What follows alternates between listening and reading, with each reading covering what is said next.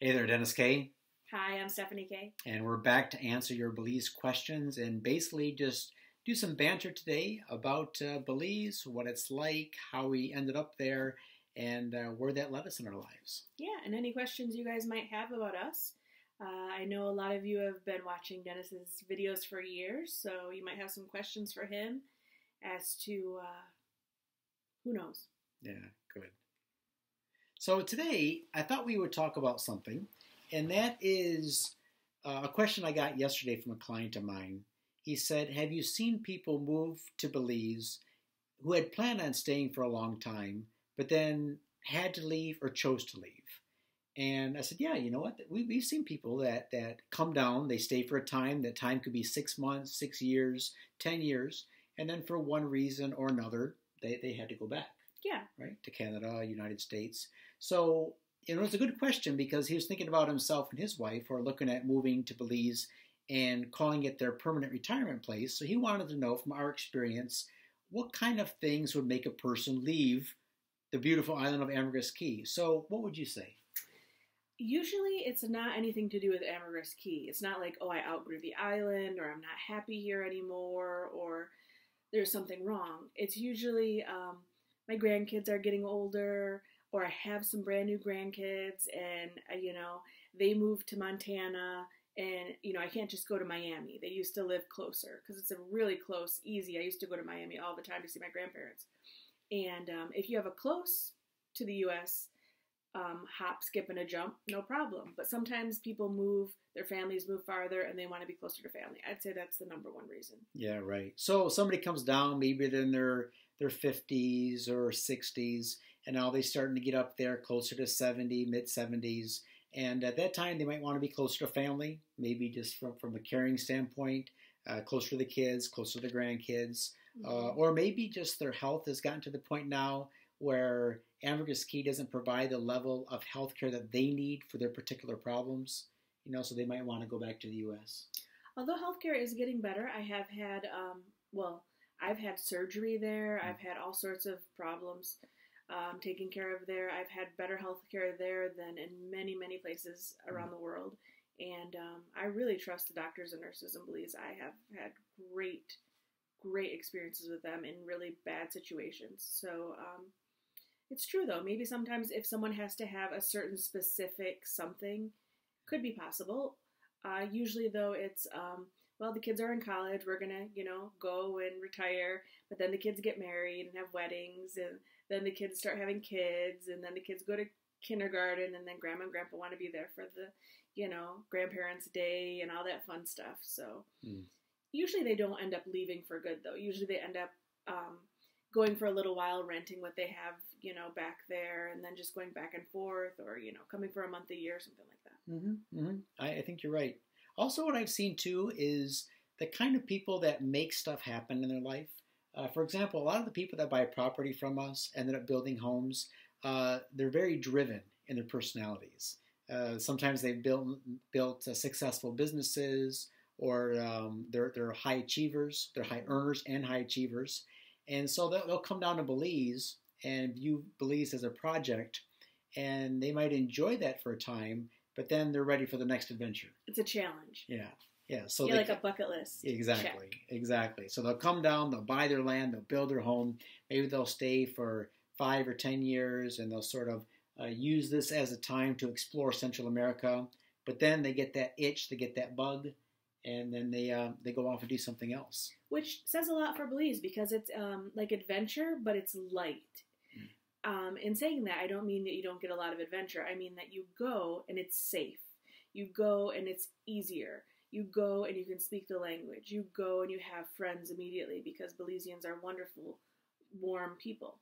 So it's not like you need to learn another language or it's very hard to get paperwork, all sorts of things like that. So maybe they conquer that and then they want to learn another language or to climb a mountain or to sail around the world or something like that. So yeah, because once you get a taste of new experiences, in fact, Belize did that for me. We didn't travel much before we moved to Belize. We had only been to maybe a handful of countries when we moved to Belize. 2, probably. Yeah, and then when I moved to Belize, I thought, wow, there's an amazing world out there. I mean, there is a lot to see and a lot to discover and a lot to experience. So then after that, we started traveling. And we started dragging people along with us too. We travel with friends. We've had family come stay with us for extended periods. We've had both sets of parents come, grandparents come. Yeah, it's just one of the wonderful things about going to Belize was we were able to show it to people that would never have gone there, except they love us. Yeah. And they knew that it was safe because we were there. And then they went there and they saw how cool it was. So that was really neat. Yeah, that's really cool. So, for example, when your mom and dad came down, my mom and dad came down. My grandparents. Your grandparents came. Yeah, yeah. My brother and his wife, my sister and her husband. Yeah. Other friends that we had come down, and it's really neat because you're enjoying this completely different life. That sometimes, not all the time, but sometimes your friends and family members don't quite understand. So, for example, how can they? You would call them on the phone, and I'm doing this and that, and they love you, but they don't really understand what your life is like because they never experienced it. So to see them come down and enjoy, even if it was only for a couple weeks, every few years, to have them with us, that was a gift. It really was. And then they're not really worried about you because they know who your friends are. They know what your neighborhood looks like. They know where you are. It's when you say, I ran down to Ruby's to get this breakfast, and then I went, to go get groceries here, and then I ran into so-and-so. They can picture it because they know exactly what you're talking about because they've done it too. So, yeah, and they've been to France, all different. It's nice because you might have the desire and the vision. Others around you might not have it, but you can also get them to experience it a little bit. And we didn't think that some would, because we didn't know if people were travelers or if they even wanted to, but maybe they surprised themselves too. And because they love us and wanted to support us, we have amazingly supportive families that we love so much. And it's just been amazing. It's been a really good time. Yeah, really to be able to share our adventures. Never trade it for the world. No. Yeah.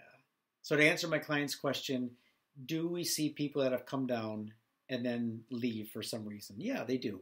And I think it's good because sometimes with a decision like this, we put so much pressure on ourselves. Like, oh, you know what? What happens if this doesn't work out? Or what happens if I have to come back? If you come back, who cares, right? You had a year. You had 6 months. You had whatever you had. You had 6 years. You had 10 years of living somewhere really cool like Ambergris Caye. Or even if you only go for a month and you have a great investment there. Yeah, exactly. Exactly. It's still a win to me. So, I mean, nothing is permanent in this life anyway. How many times does a person change careers? I think they say a person changes careers 6 times. A job dozens of times. A career 6 times. So, nothing in your life has to be decided today for your entire future. You can do something now, change gears, adjust. And plus, people's likes change, over time. What you liked as a young person may change as you get older, but that's okay. That's part of the adventure of life. I didn't think mine would change. I didn't realize that my health would be so that the heat would bother me so much. Maybe it'll change back. I really hope it will. But things change, and you just have to roll with it and make happiness where you are. And that might change, but as long as you have, each other, you have yourself, you have good goals, you have good dreams, make them happen, keep going. It'll be fun. How can I say it any better? Thanks, baby. It's been a wild ride. You should see what's coming up next. Uh-oh. See you guys. Thanks. Bye.